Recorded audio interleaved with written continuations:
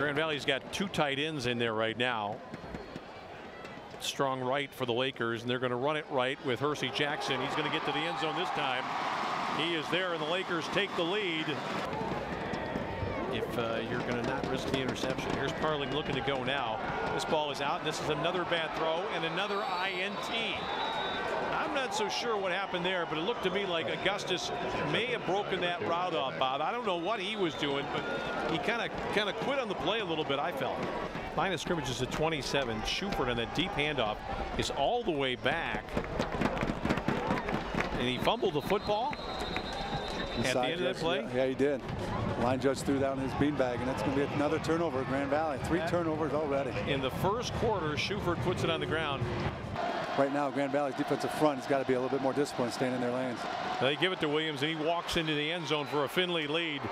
That time, they went back to the well, and you know, you could say Grand Valley's not playing great defense, but they've had horrific field position here to have to defend against in the first half.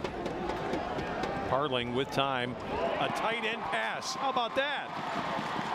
Grand Valley put it on the ground and lost it again. Well, got to be the quarterback here.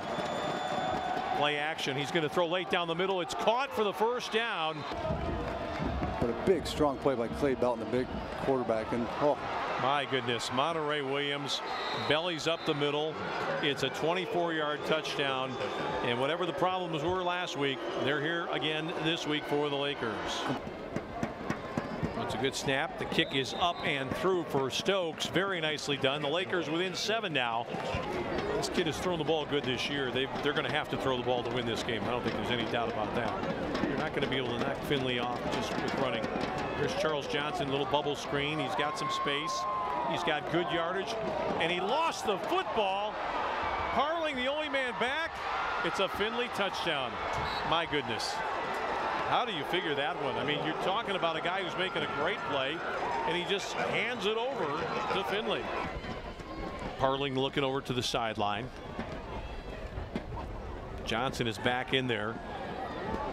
This is going to be a beautiful ball to Carreri at the 10-yard line.